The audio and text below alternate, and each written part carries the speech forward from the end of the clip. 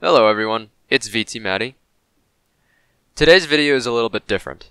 An ongoing discussion in the AIM community has been the idea of score farming and playing the AIM trainer specifically just to get higher scores.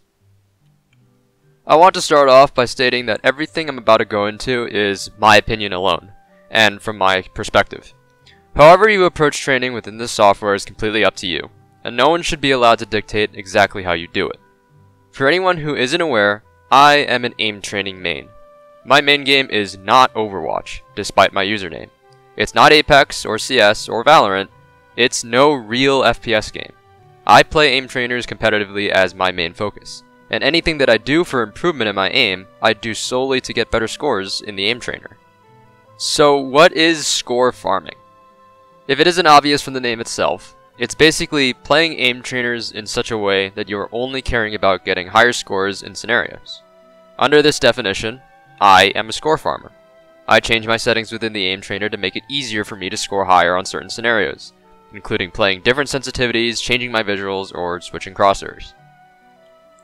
One thing that I need to get out of the way before we break this down is that score farming is fundamentally different from cheesing scenarios.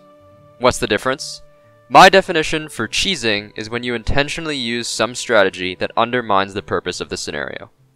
Even if it doesn't yield a higher score, if you're going around what the scenario is meant to test of you, that's cheesing. Cheesing is forbidden in competitive AIM training, that is, for benchmarks in AIM tournaments, and is generally frowned upon by the community. But I do still want to discuss them here so we know what is and is not allowed. Two main things are considered cheesing. First up is running a lower FOV than Overwatch 103.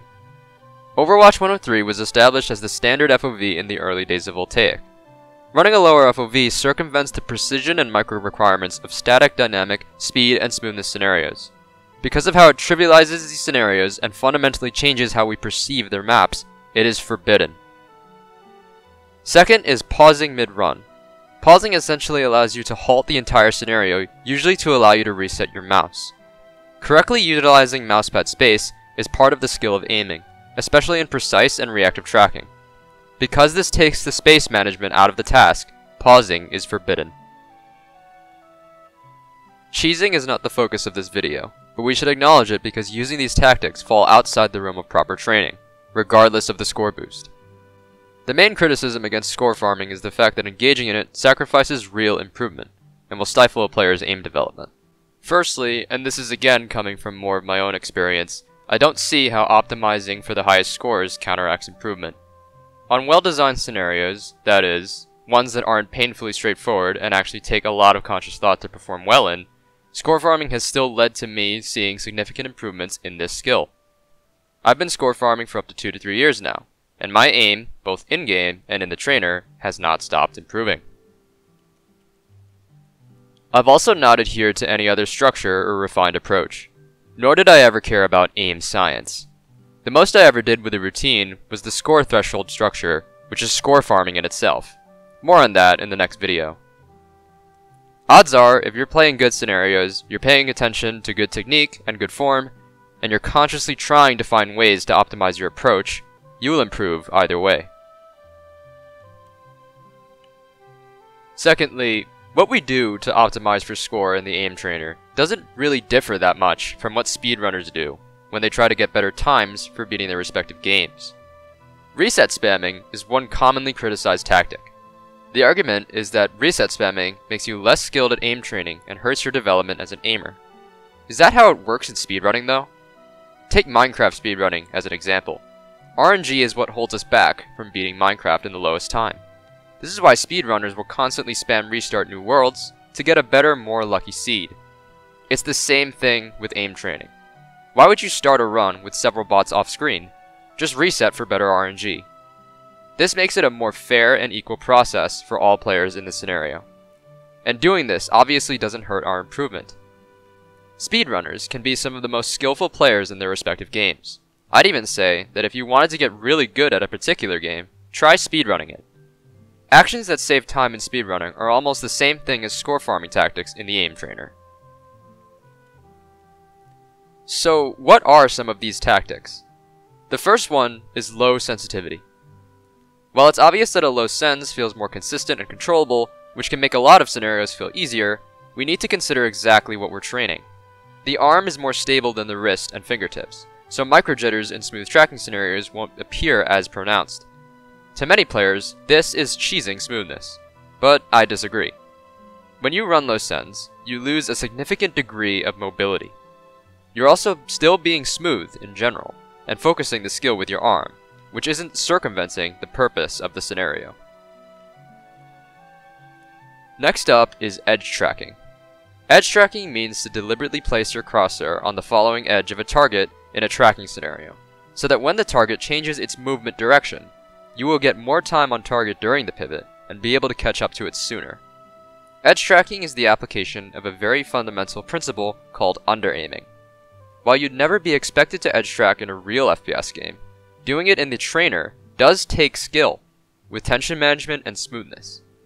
It also teaches you how to more effectively read movement patterns by changing the position on the target you're aiming at with respect to its current motion. It's a high-level technique that definitely boosts tracking scores, but certainly does not hinder improvement. I consider it to be a necessary part of a good reactive player's skill set.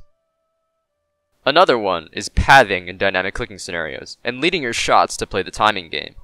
While it is bad to predict and lead your shots all the time, learning the movement patterns and target prioritization in passive helps us to build comfort with reading targets in our peripheral vision, which is vital in real games. Pattern learning in general is often criticized by people in the community, but everything within aiming is about recognizing and properly reacting to a pattern. Disregarding that fact leads to a lot of inefficient brute force aiming. Our last one is running high FOV in target switching scenarios. For example, on SomTS, you ideally want to be running 125 FOV for all your runs. Why? Because bad spawn RNG can sometimes have you with no targets on your screen to flick to. In a speed switching scenario, this isn't really fair, especially when some players can get a lot of center map spawns. To level the playing field, everyone should run 125 FOV. Does it make the scenario easier to play? Absolutely. But again, it doesn't circumvent the purpose. So this is how I think of cheesing and score optimization in aim training. Guys, to be honest, I don't know why we dig into these topics so hard. At the end of the day, if you're not a good aimer, playing with a low sensitivity or a weird FOV or trying to use some other setting to make the game easier for you is not going to matter. The real thing that matters in aim training is technique. You're not doing the technique. Technique! This is what I focus on when I coach pro players in the AMP program, who do not have the same goals as I do.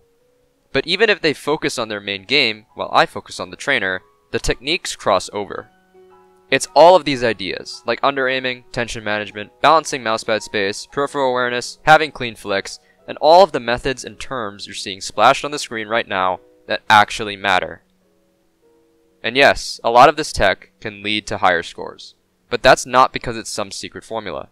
You're just learning the best ways to aim when given certain targets that move in certain ways. So with all that said, I encourage you guys to learn these techniques, to find ways to optimize your training, and hopefully, you'll get both higher scores and more frags in your main game. I'll see you guys on stream or in the next video. Happy.clicking.